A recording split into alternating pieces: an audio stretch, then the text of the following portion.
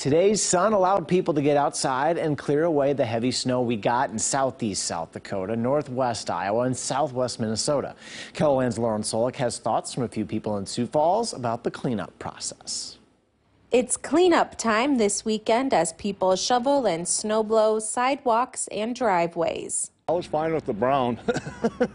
I was perfectly fine with it. Now I'm shoveling snow that the good Mother Nature give us. I did it in waves. I didn't have anything else to do, so I did a couple passes yesterday, and then today it went quickly.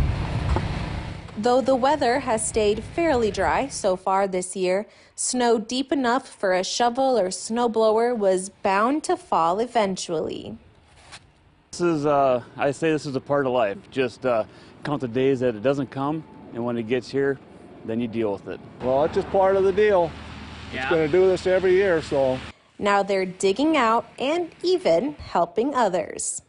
Like I said, I overbought with my snowblower, so I feel compelled to help the neighbors.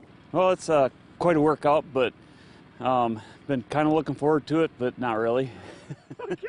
But enjoying the good weather while we had it.